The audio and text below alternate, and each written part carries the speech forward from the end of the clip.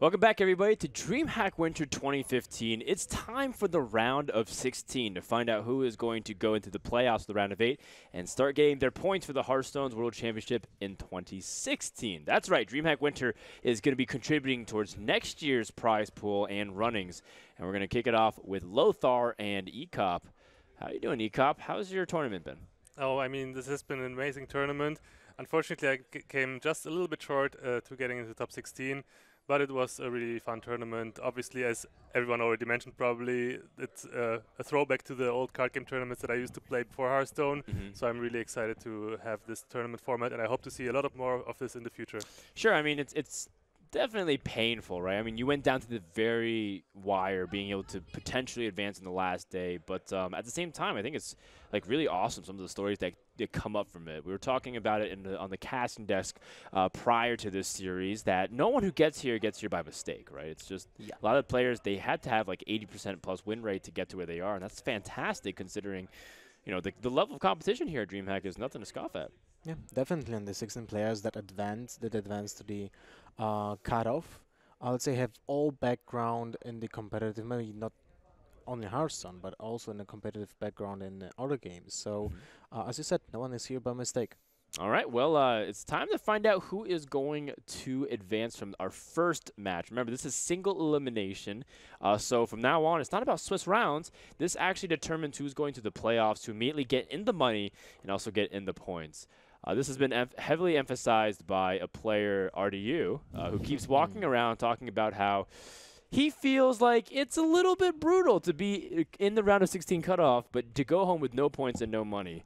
And yet, he is our first featured player here up against Orange. What a clash of titans to start things off here. And it's really hilarious because RDU would like to take revenge for the IEM that he lost to Orange when to have 25% coin flip from Ragnaros.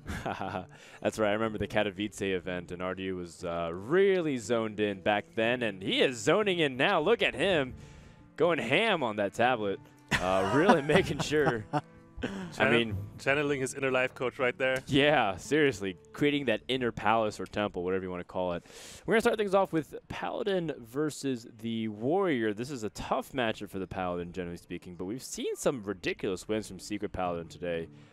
I feel like it might continue here if you can start off with a very good curve, but then again, Orange has some really good tools already, Death Spite being one of the most important pickups you can get. Yeah, well, his Death Spite and 14 Berserker for Battle Shudder, all of those can answer different situations can be an answer to different situation from Paladin, because basically you can just go on Cure, or if you need the Whirlwind effect as soon as possible, just go with Death Spite. So very good draw from Orange from the beginning. But that is a curve for RDU. He hits the mini-bot into the Knife Juggler, followed by Muster for Battle. Even with a mix-up of Haunted Creeper, depending on how the board is evaluated here.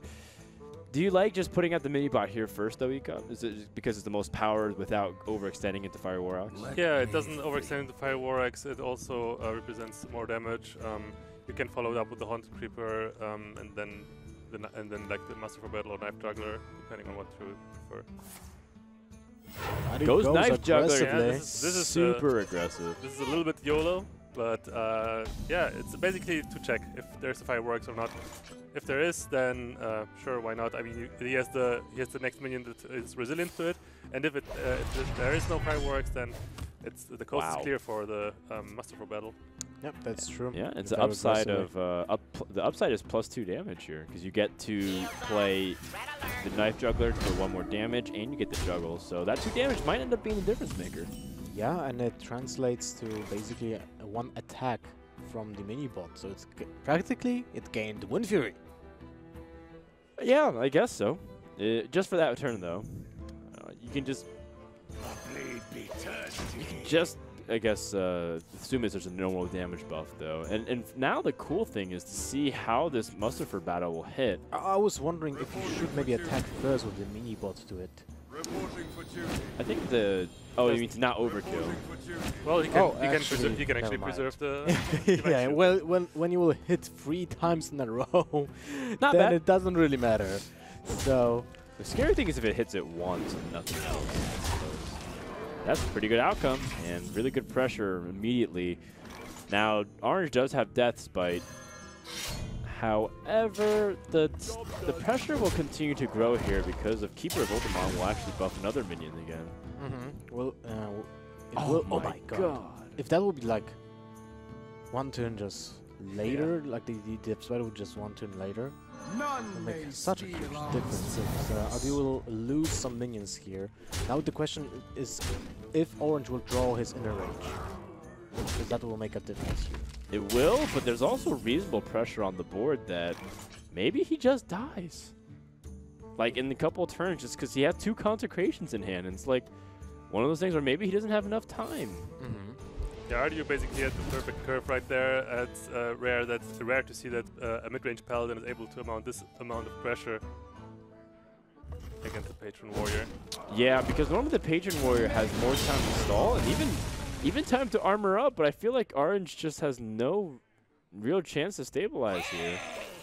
Well, this turn will be kinda slower, but still the mini-bot is uncontested if RDU will choose to go with the Consecration here. Consecration gives you the ability to play a 2-mana minion, and then you can have the mini-bot survive. So that does sound pretty reasonable, considering that right now the Quartermaster as tempo doesn't feel the greatest. Yeah, but like double 2-drop is fine too. Of course, putting more pressure on board, and still having an option to deal damage with just the Consecration. Oh, that's interesting, because it shows us that he's planning on going with the Quartermaster next turn, but it might also tell Orange, if he's paying attention to what was being held in the hand, for RDU, that the potential card there's only one card being kept from the opening hand. It has to be something for which is low cost, right? So he might read that there will be a Quartermaster next turn. Or it could be something really expensive, right? But he kept that during the mulligan. Yeah. No, wait, he didn't. Sorry, my bad. No, he drew that like the first turn of the game, yes. I think. But you know, the problem still exists that I think you don't have to worry too much. It's like, regardless of whether or not he has Quartermaster, he just needs to stabilize here. So choose to armor up instead, and that's where the Quartermaster is going to be pretty effective if he can get an opportunity to play it. Yeah, Dr. Boom for an upcoming turn.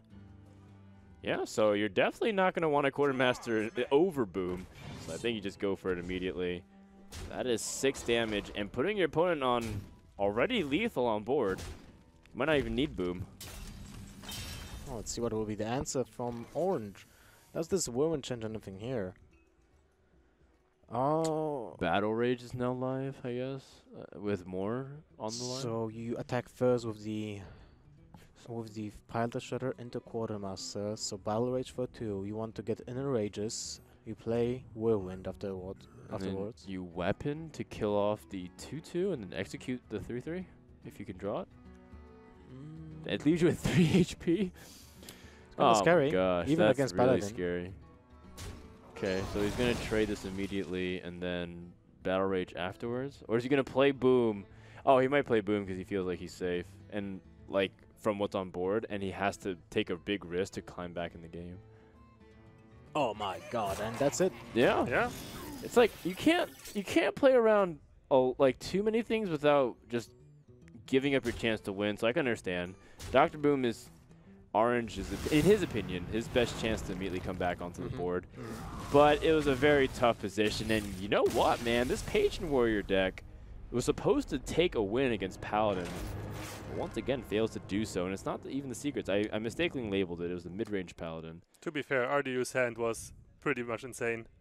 Yeah, and he went for the yeah, with the idea. He went for highlight. the went for the risky play and it paid off. He really went for the risky play because I think everyone from here, from the desk, would play the mini-bot first, right? Yeah. Even though we know that there's no speaking. Fear Warx in the opening hand. So RDU went for a really risky play and he got rewarded because that 2 damage that he got additionally did end up mattering. Yeah, this is sometimes what you have to do actually in order to win an unfavored matchup. Just go for the risky play, and if it pays off, then you're in the lead. Love it, love it. Well, looks like RDU is out to a quick 1-0 start. Orange, he is going to respond with his Hunter. Now, this is generally favored with the Hunter over the Paladin. However, you know, if the curve like we were talking about from Paladin is still one of the best answers to not only aggressive starts but also making sure that the board stabilizes here, particularly because you already see cards like Defender Vargas and even Coghammer that can really put a big halt into any aggressive starts from Hunter. Especially when Orange's start is not ideal. He has the Leopardom though. Yeah, and that's at least some damage. RDU, not given the curve he did last game, and therefore it is less powerful. Do you want to put out the mini bot now? Or Hero Power instead. Just put a 1/1 that will trade with the Coin Leopardom. Hero Power? I feel like, I mean, you still put the shitty mini bot in after you trade the 2/2 versus the 1/1. That can contest Mad Scientist and Knife Jungler. Do we know if Orange plays Glaive Zuka at all in this deck? No idea. I would assume so Considering because it's a he hybrid has, hunter, it yeah, probably does. with Arcane So Golem it has to Mini be. bot here is way better against a play like Glaive Zuka, for example. Or so you think, and then he freezing traps. And it just so drinking happens- orange juice. It just so happened to work out. It's one of those really funny things, like, you feel like the hand might be awkward, but, you know, all of a sudden, that mini bot can't do much. And Zombie Chow draws not bad. In fact, it's probably one of the better ones that you could ask for here from RDU. RDU did scout Orange, and he knows that Orange is playing like only freezing traps. So he will probably not attack with the mini bot. Might opt to attack with a Zombie Chow into that freezing trap. I don't think you want to risk the possibility of a weapon next turn to buff its durability, because he has to pop the freezing trap as soon as possible, especially when you're playing mid-range decks, which can be punished even more by bouncing back a minion that costs more than 2 mana. So I think he should attack right now. Huh? Ends up passing, though, and that means that Orange has free reign. He just wants the 1/1 to contest the Leopard Gnome, because like if you have a weapon, you have to kill off the 1/1.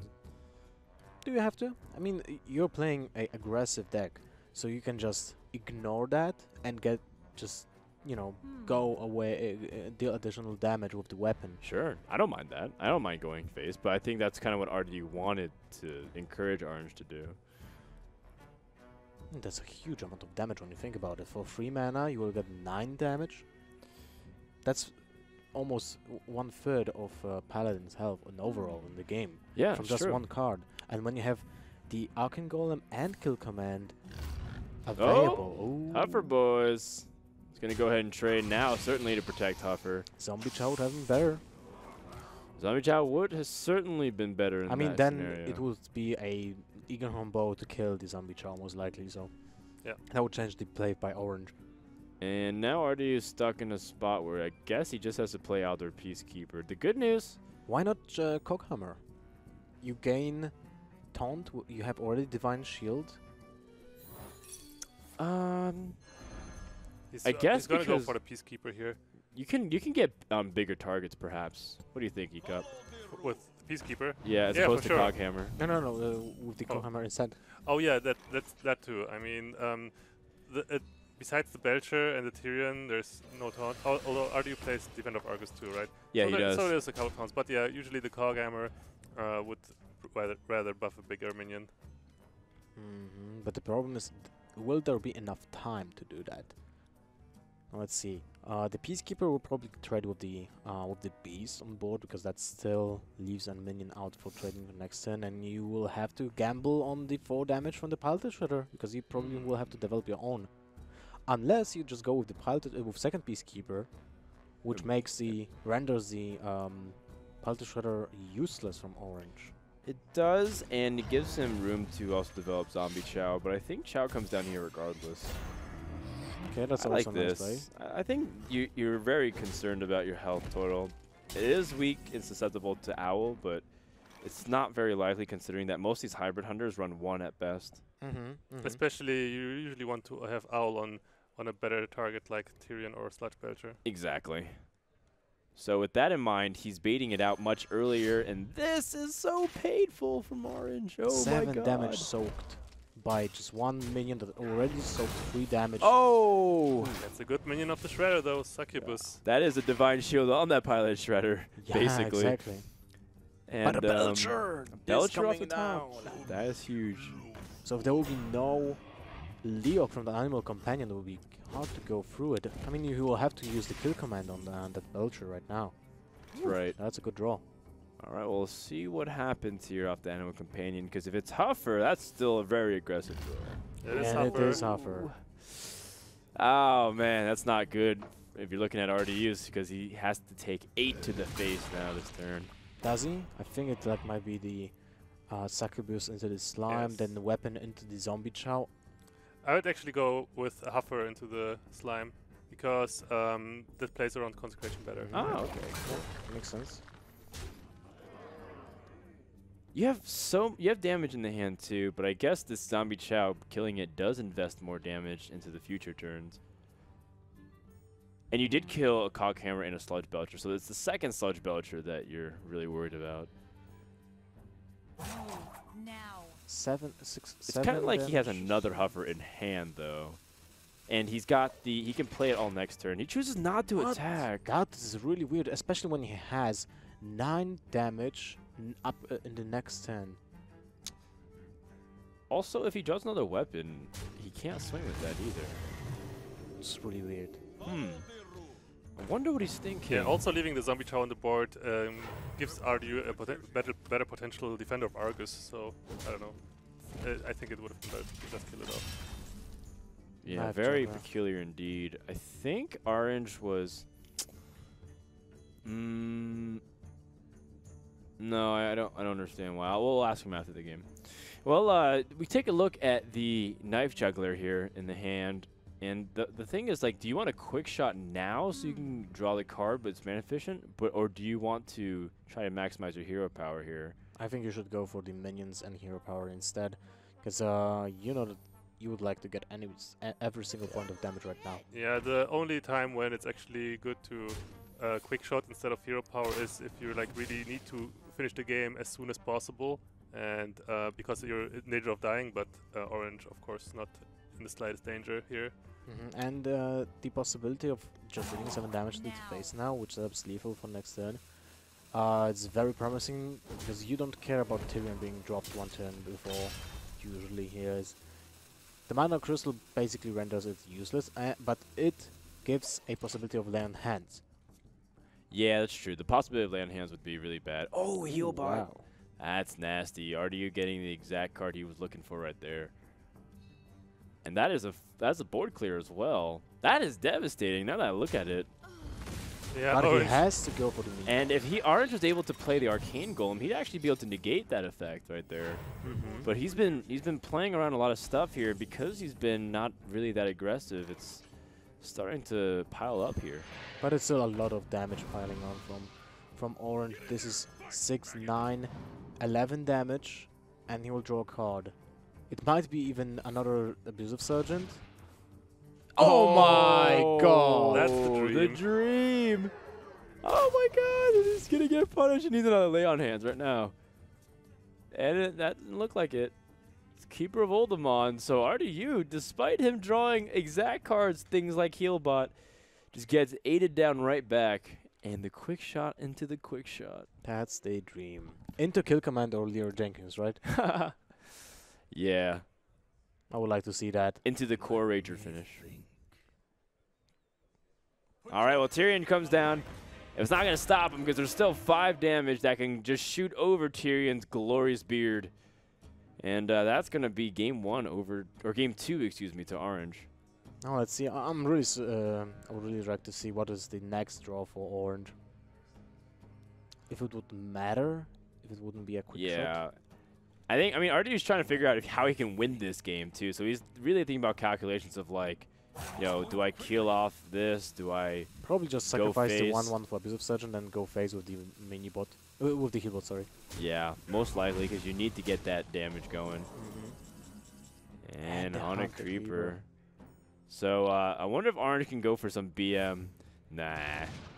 Nope. Are you not really happy about it? But you know what? It's a tough matchup, and Paladin already got the job done, right? Let's not get too wild here. He still has the Warrior ultimately, which is really good against Orange remaining decks. Yeah, RDU in a very good spot right now with the Patron Warrior still remaining. favorite matchup against the Hunter and against the Paladin. The best deck that Orange had against it is actually his own Patron Warrior, so a mirror match, and that's out of the way already. So Ardu definitely in a prime position to potentially take this series, at least stats-wise. Well, it's a card game, so let's see Anything can happen, of course. It's Hearthstone after all. That's Hearthstone. Nuance, precision.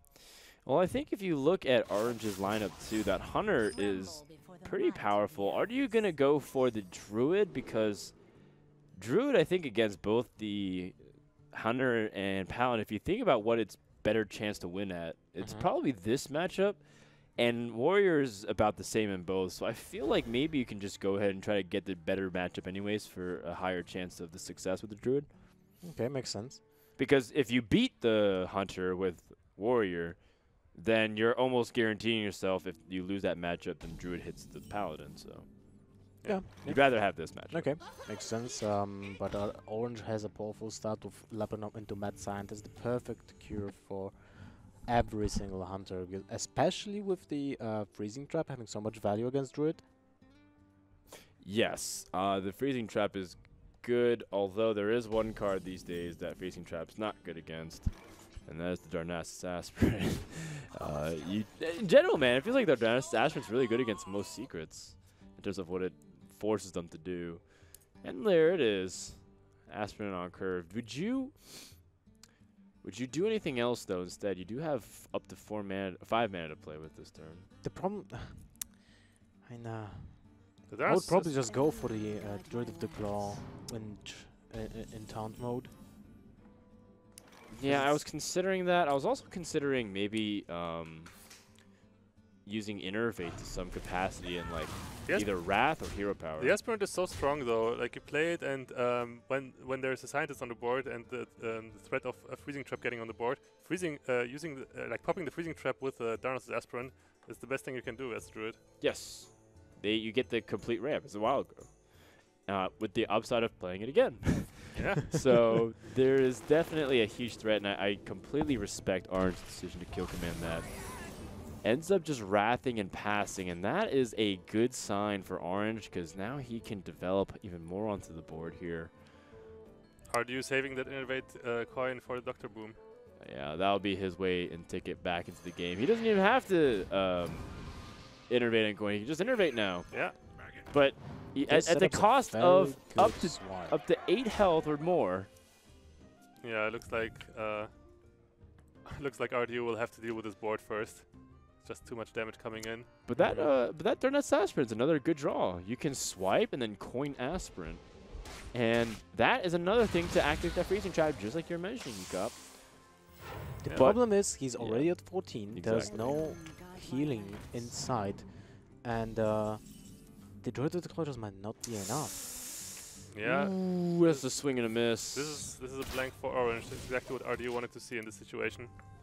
Yeah, no ability to play high main, and that is This is sometimes Boom. This is sometimes what happens when you play Hybrid Hunter. I often encounter the same problem when you just have no good plays on turn 5 before you want to play the high main. And now, that's interesting because you can go for the Unleash the Hounds, clear the bombs, and play Freezing Trap to practically stop the boom in the tracks. But this, if you go for on 7 high main, you are sure that your opponent has to deal with the 7 high main first. Oh! Wow! Wow! Jeez. Though that was an insane boom bot. Yeah, now Swipe will be able to easily clean it up, and that's very big pressure from Dr. Boom to threaten to end the game. 3 damage also to the face. Not to mention that if he draws Savage Roar, I think that's enough damage to kill his opponent because he'd be at 17 and the hero power is the 18th damage. So what do you think about playing Shadow Nextremus and Darnassus here with the Innervate? Maybe Shredder. I was just thinking about both, you know. Oh wait, he has it 4 mana, right? Yeah. I can't see from here. So I think you can just Shredder here. It's fine. Drew the Claw Charge, or is he taunting up? He doesn't want to take any more damage. Okay. It's the safe play. It makes sense given that if you Savage Roar, it's still lethal, like we were talking about. Okay, and now Orange is in a, in a pickle, because he has to use that owl, but he can't use the freezing trap after that, so it's a really difficult position for Orange. What to do? Maybe. So you go full nuts and play Knife Juggler into Unleash the Hounds into Owl and just deal 2 damage to the face? That can't be right, because you don't get the hero power. It feels like you definitely need to hero power this turn, because you're still going to be short in damage. And I think this is his out of, like, maybe having Unleash, Kill Command, and Owl of some combined force. But that... Force of Nature will Speaking of help force. immensely here. That's 4, Yeah. 11, 15 damage. He is 2 damage off now, I think. Yes. 2 damage off each. Very close, though. He's 2 damage off, but I think he might even just choose Develop Shade. Oh, wait, no, wait. Can you play the Treant again? No, but he can't hero power if that's the case. Wow, I was thinking about, like, Treant just comes back and you play it, but you can't hero power, so he's 1 damage off. He It was doesn't able really to. matter. The health is more important than anything else because you have a lot of outs next turn, and Orange would have to clear both minions here. That's not possible. Not possible, especially with that hand. And that's going to wrap it up. So game 3 goes to RDU. The Druid gets a very powerful win. I mean, it's one of those things where RDU might not have needed it, but, you know, the Druid can also sneak this win in and really help increase the odds that the Warrior takes this game and ultimately the series. So a job well done there by RDU. Well played. Both players are really playing well, I think. And Orange kind of startled just by the Innervate, basically. Innervate and the Darkness Aspirant, which was bounced back to his hand, allowing RDU to take the initiative with Dr. Boom before 7 high main. We can, of course, discard the outcome of the first bomb that took Sapphire High main RDU to the can't contain grave. his excitement, man. He's trying not to smile and hype himself, but he's just like, And every Orange 5 has the seconds, it's like, Deathster. all right, this is going pretty well. This is going pretty well. It's like, wait, no, series isn't over. Stay cool, stay calm. Think about the next game. And he keeps looking at Orange every so often. Orange getting his poker face on. RDU is going to try and close it out here with his Druid deck, and loving this keep for the good curve into the Mysterious Challenger. That'll be Orange's key to destroying the Druid. Well, let's see if RDU hits that. And very important Darnassus Aspirant. That is a card so problematic to deal with on the Paladin side. Doesn't get it just yet. Still has 2 more draws to get it. Savage War, one of them. And it seems like he's gotten a swipe, so I guess he can innervate Shredder and really take initiative on the board. And you know what? That might even be just as good, because you might be able to race the Paladin and put a lot of pressure on them. 4 damage per turn is something you can't really ignore. The Blessing of Kings for next turn might change the situation again, but then RDU has the opening with the Keeper. Right. And another thing, too, you have to consider is that he gives up his coin, so that's another turn slower on the Mysterious Challenger, which might ultimately be one of the big power turn swings that helps you win the game, because, you know, you might be sparring here, like, you know, taking a little bit of damage there, taking a little bit of damage there, but then all of a sudden the Mysterious Challenger hits the board, and then you start winning in 2 turns from that point on. By closing out that opportunity, you might be in This trouble. seems like the Keeper of best Uldaman? possible draw. You build a board with a minion that is problematic for the Druid. Oh, he goes with the Pilot Shadow. I'm really surprised because that was the possible opening to have a really good board. Bait out the swipe before. Well, actually, it was. Yeah, to be horrible. honest though, Yeah, this that was very vulnerable to Yeah, swipe, but so never RDU did mind. not want. I mean, Orange didn't want that. Yeah. Well, when I was thinking that Fury, that makes no sense to play the Keeper of the Uldaman in trade. I'll buff my minion to trade into swipe and lose the board. Which is, yeah, probably not what you want to do, just because the more minions you have on board that expands, the better your challenger gets. Not to mention that in the event where, say, like, something gets silenced or whatnot, Coghammer and Blessing of Kings needs to go on a better target that's spread out. So he's going to silence this and most likely try and trade it. You want to keep as much of the board clear as possible. Was it actually? The question is, was it actually necessary to trade? RDU's line of accelerating out that pilot shredder he wanted to get into the position of the aggressor, but by trading here, he just went for a different game plan all of a sudden. I think it is a little weird because he has Savage Roar, right? Yeah, he has swipes as well, right? Like there's two Savage Roar and swipe, so even if the piloted trader has a favorable trade, you can still clear it with a swipe. I mean, it is interesting. I think he just really wanted to protect his other Keeper of the Grove, because if he silenced an attack, then the trader might kill the 2/4. Yeah, but and then Blessing of Kings and kill the 4/3. Or True Silver, maybe. Or Keeper Voldemort. I mean, he's got a lot of answers to potentially making that board really bad. So I think that's maybe what he could be investing in. But I do agree. I think if you're going to innovate to be really aggressive and you're given an aggressive hand, maybe you should follow up and, you know, hit the face. So I guess to follow up this turn is swipe to clear the board, still have 2 minions on board, and turn 7 seems to be like a loaded seal, a consecration turn.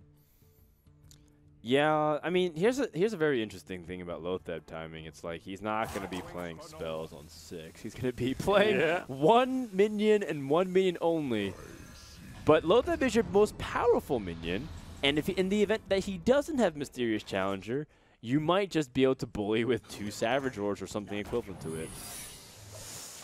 Rough stuff, and RDU takes a swig, but it's not going to change the fact that this turn has gotten much more complicated. Especially because of things like, you know, you can't just Wrath immediately and stuff because Redemption, and you're going to be losing some attacks from the Noble Sacrifice. Well, you don't want to trigger the Redemption on the Belcher, that's for sure. Right. Neither of these targets you want to trigger Redemption on. And by the way, Orange has a follow-up play on turn 7. Yep. That's a very classic turn 7 play with Dr. Boom. That seems to be a very bad position for RDU. Even though he can trade with Savage Roar. Okay. Savage Roar, he trades, he gets the event on the 6/6, and he's allowed to use a Wrath on the Belcher and trade. That's assuming the Belcher doesn't get Avenge buffed. Let's see. It does. No! Awkward. So he swipes this instead. And then... Attacks 7 times to the face, right? And then kill off the 1/2. Okay. That was... That was as good of a clear as RDU could get. That was like not surprisingly not too bad, but not too bad, but still the worst is yet to come, my friend. And that's gonna be a huge board for Orange once the Dr. Boom hits it.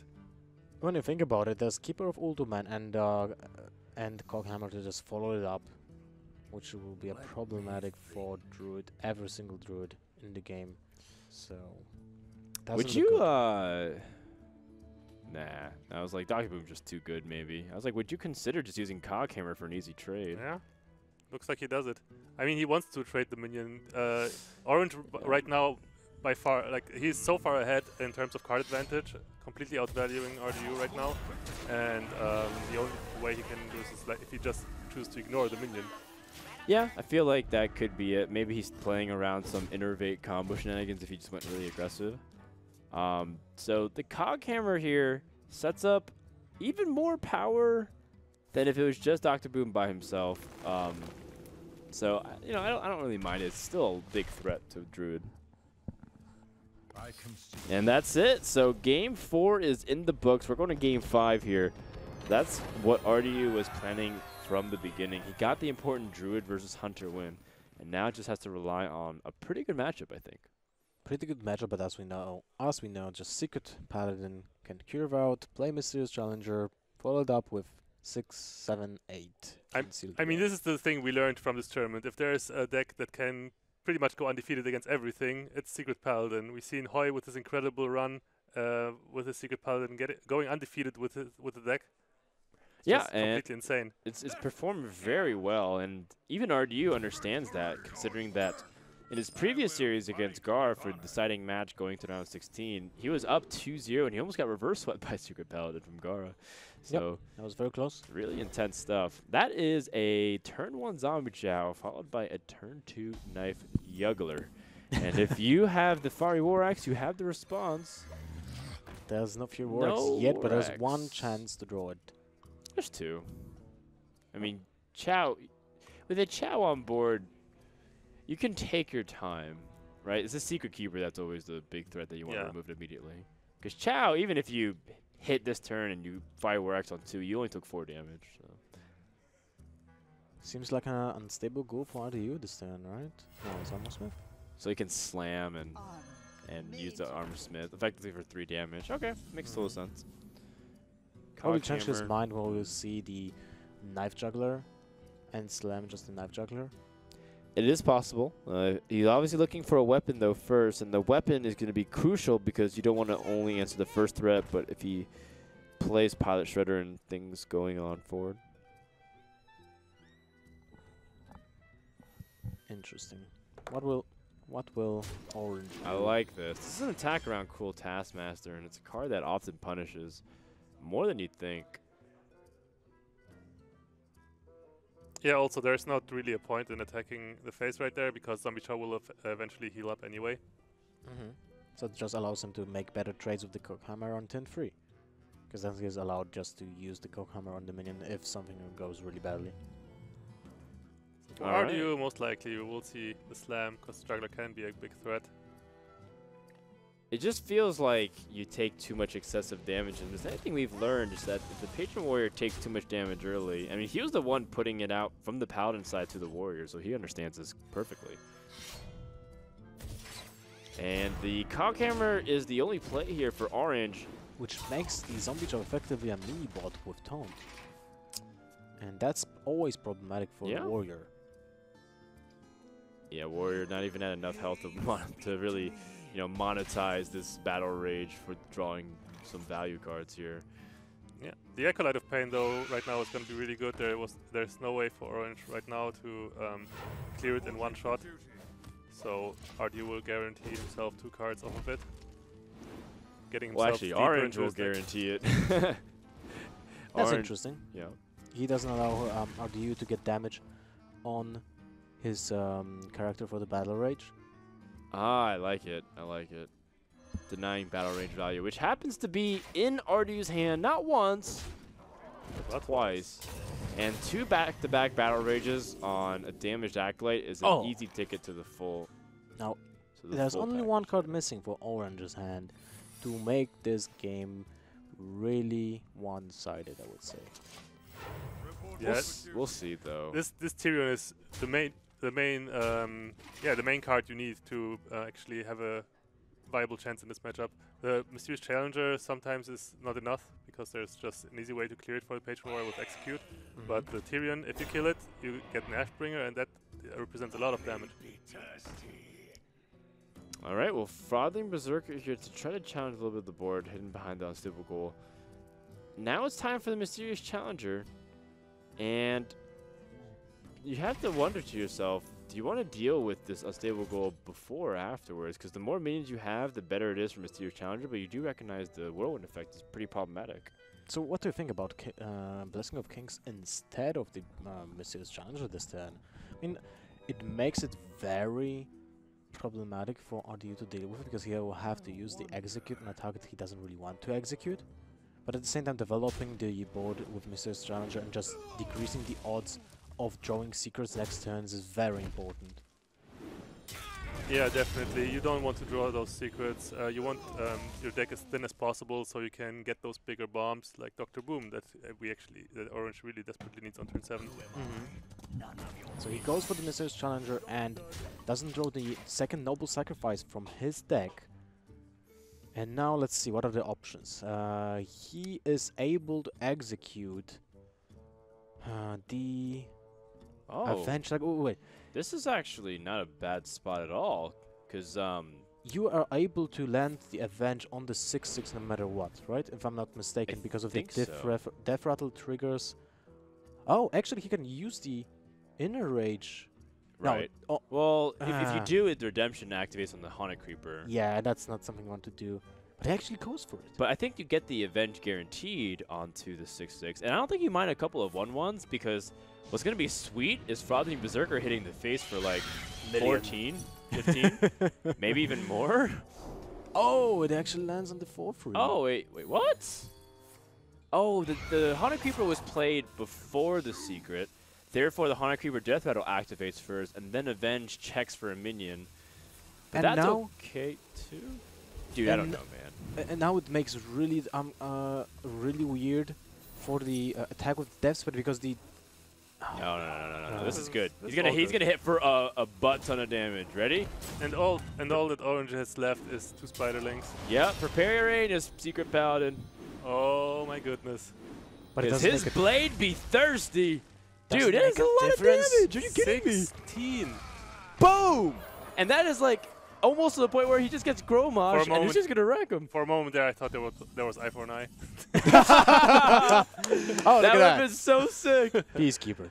That would have been so sick. And then you have the Blessed King's Consecration right back.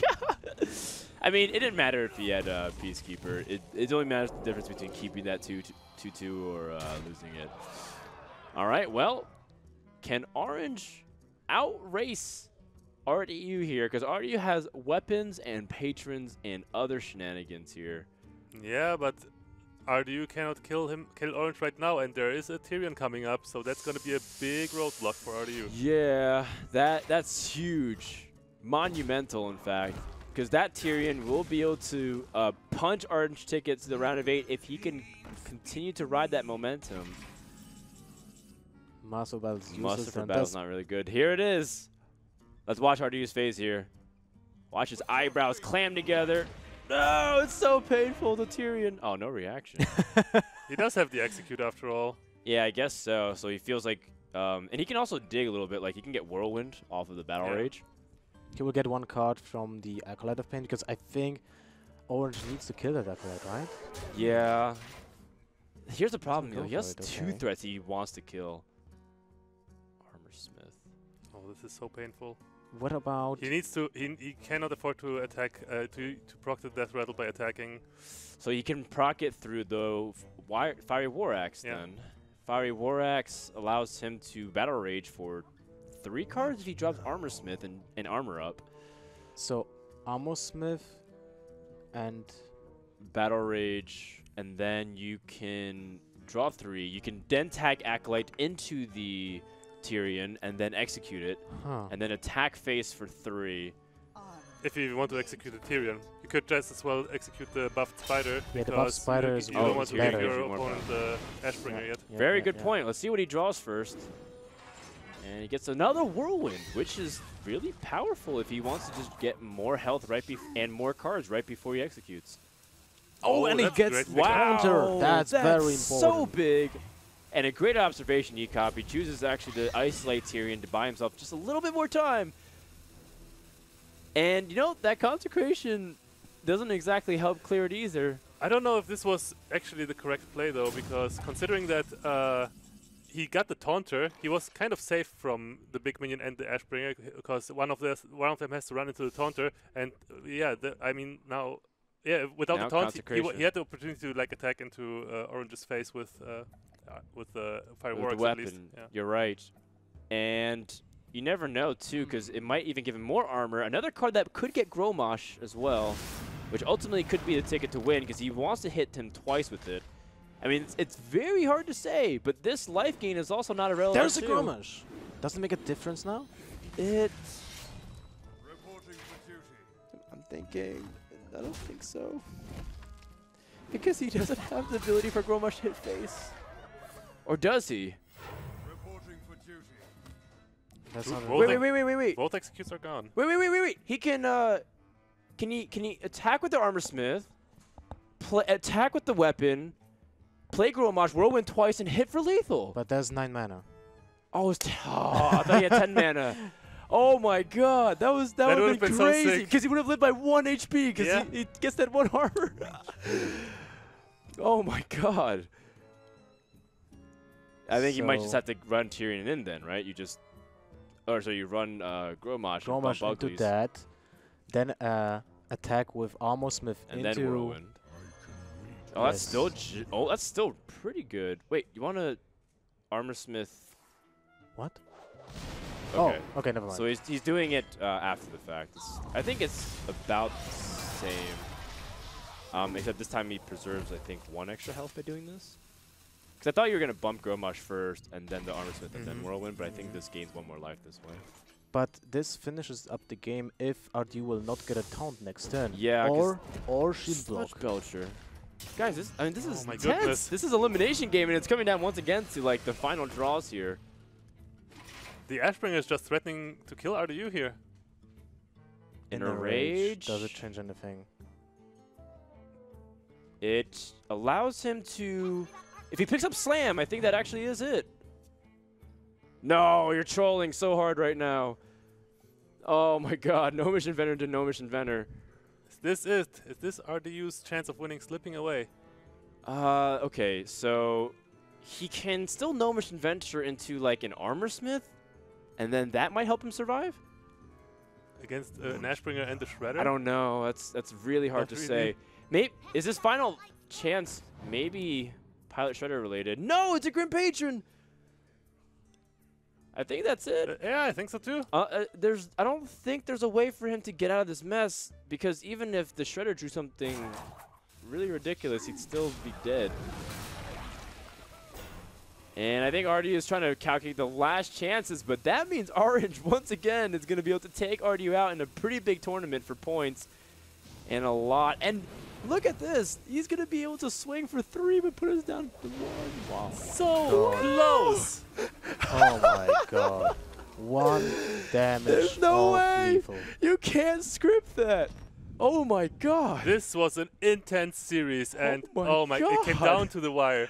1 damage. What a game. What a match. It's like if any ability to like because RDU spent all of his mana too, so you could argue he didn't swing with a weapon and move in for the. But there's so many small moves of like how things end up panning out. But that was a brilliant series, man. I love that. RDU just devastated. I think Orange can't even process it too, man. Yeah. It was so stressful. He is just like, God, that was intense. just remember a couple of games back when RDU was like smiling. He probably already saw the victory in his grasp, and then Circuit Paladin just took it away. Twice in Yeah. a row, man. Look at the emotion on those 2 players. Those are 2 of the most emotional players in Hearthstone. is. They really pour their heart and soul into the game. So yeah, definitely a great series to watch for sure. Yeah, and another one that stings especially deep because this one means that RDU goes home with no points and no money, despite having a 6-2 record, or sorry, a 7-2 record yeah. leading into it. So he ends the tournament at 70% win rate, and it's still not good enough. Yeah.